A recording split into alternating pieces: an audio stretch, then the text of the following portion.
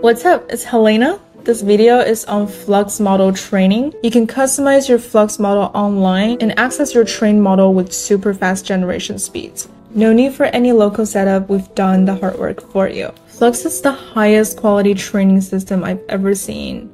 It does amazing styles and characters. Before we dive into it, this is a model I trained for my dog, Lucy. My dog has one ear up and one ear down. I've tried all kinds of AI and I've never got it to successfully capture this trait, but FLUX did it. So out of these 8 images, only one is a real photo of her.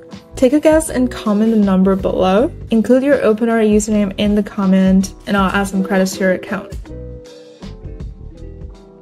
What we're doing here is actually fine-tuning a model based on the pre-trained FLUX model. What it does is it teaches AI specific things that are important to you.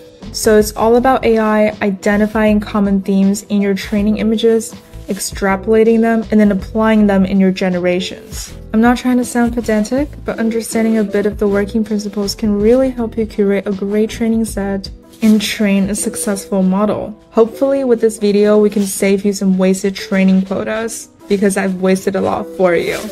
So we're actually fine-tuning the model, but we'll call it training for simplicity. You're teaching AI traits or characteristics. And by showing these traits recurrently in your training images, AI will learn that these traits are what you're trying to teach and it'll pick them up. So you can really think of this process like education. If you've raised a kid or taught your pet a trick, it's very similar, except it's only reward training and no punishment training. You're only showing AI good examples. So when you start preparing training images, let's answer these 2 questions. What characteristics do I want AI to pick up? If you're training a character model, does the character always wear a bow tie? Does the character have an eyebrow slit? Does the character have a shoulder tattoo? Or maybe the character always wears the same outfit. Once you identify these traits, you want to make sure that these traits are showing up in almost every single image in your training set, and these traits should be consistent. The second question is opposite to the first one. What are the things that I want to have flexibility with? If the red bow tie isn't an inherent feature that I want with my character, it should only show up in at most 1 or 2 images. If it shows up too much in the training images, you'll find that you can't even remove it. It'll always give you that bow tie because it thinks it's like a part of the body. And you'll see what I mean with a real example that I'm gonna do with Grogu. The first step to making your own model is to prepare the training images. Tips for training images: you don't want any watermarks or weird edges or frames, not even a white margin like this, because the model learns from them and you won't get good results. You also want to curate images thoughtfully. Think about what traits you want to teach the model and make sure you have lots of images with those traits. Think about what you want flexibility with and make sure you have a good variety. Then you also want good image quality. They don't have to be super high resolution, but somewhere around 500 times 500 pixels would be a good lower bound. Finally, your image files need to satisfy these restrictions. Both dimensions have to be greater than 384, and accepted formats are JPEG, PNG, or WebP. Let's train a character model together on Grogu. Since I'm trying to demo this, I'm just grabbing Grogu pictures from Pinterest. I have about 50-60 images from there. This is a relatively straightforward character, so I don't really have to find pictures of Grogu dressed differently. I just have to make sure there's a good variety of angles, poses, and facial expressions. And once I have all these images, let's actually do a cleanup together. We want to remove low quality pictures and repetitive pictures because that may be over exaggerating a certain trait. So this picture is pretty low quality. I'm gonna try to delete that. I think it's this one. Yeah, gone. All right, let's keep going. I wonder if let's keep this one because I'd like to have a little bit of flexibility of putting on a different outfit. I think. All right, the resolution's too low for this one, so you're also gone. This one's all right. Even though the quality is not that good, I like this pose and we'll keep it in. All right, so with this picture, I'm seeing a white frame. It shouldn't be that big of an issue since there's only one picture like this, but to be safe, let's crop it. All right. I threw in a cartoon one as well. As long as I don't have like 10 cartoon ones, it's not really gonna affect my results. All right, the training set looks good. Let's start training our model. I'm gonna name it Ultimate Grogu. This describe the character field I'll explain later in the video. Let's leave it blank for now. We can always edit it later. And time to drop all the images. Let's start.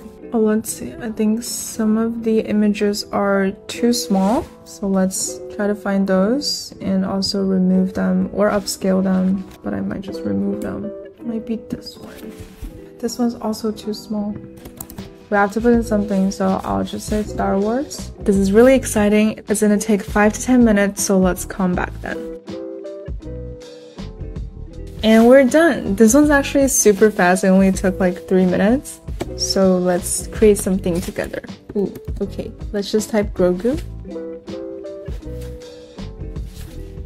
And I'm not editing this to show you how fast the generations are. Oh, okay. Oh, this is cute. Oh, this is like cinematic quality. I'm so impressed. I've tried to train a Grogu model before and it was never this good. Let me just generate a few more.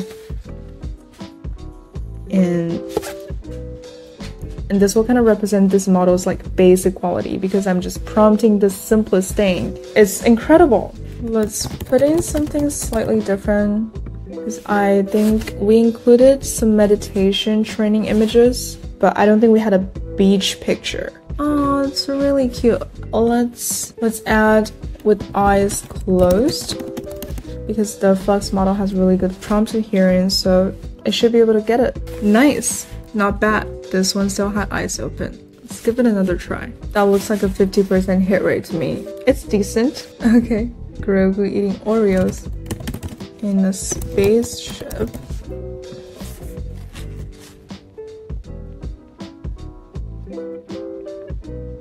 Hey, we have his little pod. His pod is in the training set. And I probably thought the pod was some sort of a spaceship. This picture has a really creative angle. I think we did a good job curating our training images. It had a good variety of camera angles. And to show you something new about the trained models, we have something called the model weight. And if we set it all the way to 0, our trained model is basically not doing much. It's gonna be closer to what FLUX is without our fine-tuning. And as you can see, oh, I don't even think FLUX has any knowledge of Grogu. And if we, ooh, this thing makes me really uncomfortable. I'm gonna delete them. All right, I apologize for the disturbing pictures. If we put it at 0.4, we're starting to bring in our trained model and it's looking a lot better.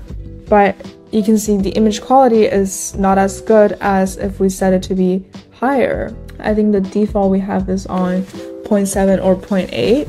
One really nice photorealistic shot and one nice cartoon shot. And if we bring it all the way to 1, our trained model should feel even stronger. Right. So that's a parameter that you can adjust. With our character model, it probably doesn't really matter.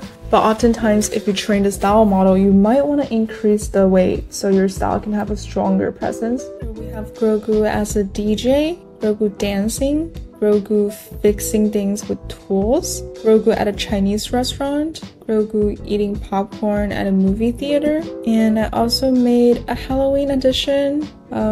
The text generation is pretty good. We're getting the trick or treat speech bubble right half of the time. Why is it always half right? But it's already pretty good. Though I do have trouble getting Grogu to wear anything else but his original robe. This is a double-edged sword. FLUX is really good at picking up these traits. So it's like when we said, we need to really think about what traits we want the model to pick up, because once the model learns it, it might become impossible to change it. I can't get Grogu to wear anything else. If I want to be able to do that, in my training images, I need to have Grogu wear a lot of different things.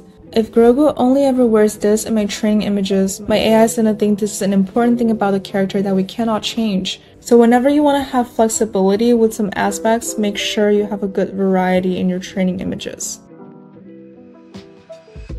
If you're training a style model, you may need to do some tests on the create page to figure out the best formula to work with your model. Here's an example of this model called Cozy Work Illustrations. I originally had this model trained with stability, and you can check out my previous tutorial on training models. The overall process and ideas are pretty similar. It's just that it's better and stronger now. Let me show you my training images. It's some graphics for corporate style illustrations, and it has a warm toned vintage style purple, pink, yellow, and green color palette. Let's try creating with this model. We have girl working in front of the PC at night. And now my goal is to figure out the best way to work with my model so I can get usable assets like this. Just to demo the parameters again, when we set model weight to 0, this is what Flux would generate from this prompt vector corporate style illustration girl working in front of a PC at night. And if we drag it all the way to 1, it's very much our model. 0.8 or 0.9 would usually work the best for most style models. So I'm gonna set this back to the default value, but you may need to experiment to find the best recipe. So what I will do is I would generate at least 8 pictures so I get a better sense of what this model tends to do right now. And what I don't quite like is I want the picture to be a little cleaner. Like I wanted to focus on the subject more because I'm trying to use these as graphics. So now I would start tweaking the model description. And again, I would generate a few more images just so there isn't too much random bias. And I think that worked. This is really good. I think these are all super usable. It's a lot cleaner and simpler. And with just a little bit of editing, I'll be able to use this. So now we remove the background in OpenArt, and this is just like one of my training images. Once we find the best model description, we can copy this and go to the models page, find this model and click edit, and we can just replace this with our new description, save it, and now every time we create with this model, it's just gonna autofill that for us. So definitely go train some models. It's hard to believe how easy it is. Earlier today, Accelerator, wonderful YouTuber, has a lot of great videos about AI, told me that he just trained a new model using the new Flux training on OpenArt. And he was like, hey, can you check if I did it right? Does the model work well? Because it was just way too easy. It feels like it should be harder. And it is actually just that easy. Here's his model. I wonder what training images he used. Maybe he'll make a video on it. I will make a video about how I trained this model for my dog. It actually means so much to me. This is why I appreciate AI so much. Lucy is a very timid rescue dog. I've actually never seen her play with a snowman like that. So make sure you subscribe to the channel, especially if you also have a pet. You'll definitely love this model. That's a wrap. Thank you for watching. Take care and I will see you next time.